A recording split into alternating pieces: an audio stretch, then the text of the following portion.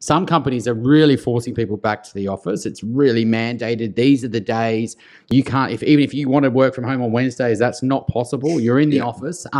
Very inflexible, and the workers are sometimes just conforming and just saying, okay, well, that's still pretty good. I get 1 or 2 days at home.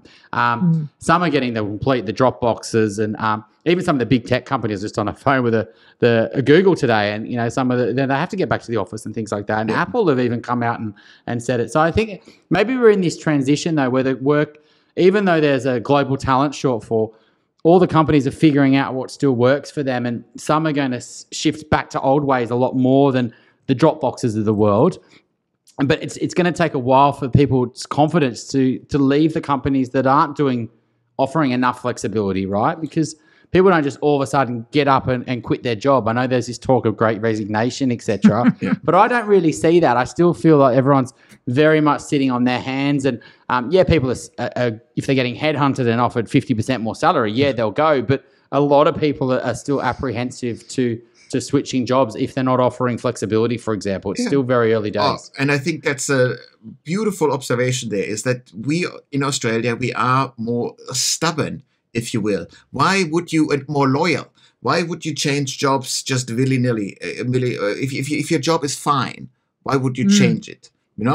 And plus, there was this thing, we've just been through a pandemic together with your colleagues, with your bosses.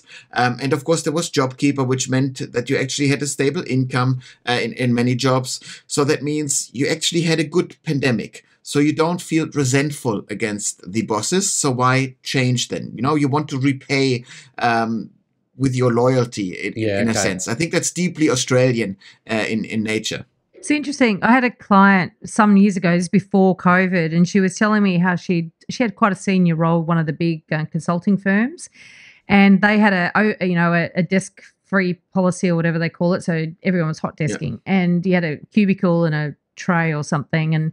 But she said that as a new person entering the organisation, she needed to work out who her points of contact were throughout the organisation in order to get things done. It's really difficult to get to know people and you never actually know where they sit. There's no actual area for finance, and, there's no sort of particular spot you go to sort of just to find those people. She said it was really, really destabilising.